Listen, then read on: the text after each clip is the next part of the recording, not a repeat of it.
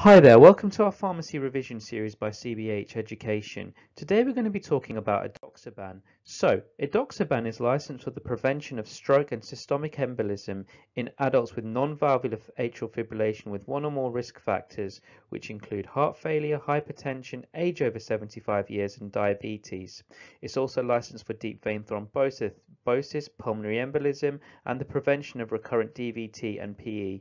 The mechanism of action is that it inhibits free factor XA. Side effects include abdominal pain, anemia, dizziness, hemorrhage, headache, nausea, and skin reactions, and drug interactions. So here, one of the main things is that if you co-administer Edoxaban with cyclosporin, dronderone, erythromycin, or ketoconazole, you have to reduce the dose to 30 milligrams. Contraindications include active significant bleeding, antiphospholipid syndrome, and other risk factors for major bleeding. Key monitoring is full blood count, UNE, and LFTs.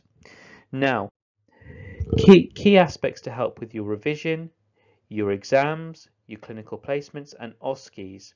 One of the things is that the creatinine clearance for Edoxaban, if anybody's got a creatinine clearance of 50 mils per minute or under, they have to be prescribed the 30 milligram.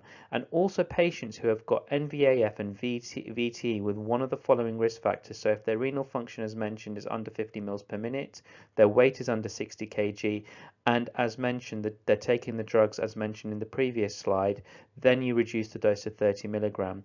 Now, there are a lot of work's being done on changing patients who are clinically suitable from warfarin to a DOAC. And one of the things that we've got to consider here is that in the SPC, if a patient who is eligible for a change from warfarin to Edoxaban with no clinical contraindications, the INR has to be under 2.5.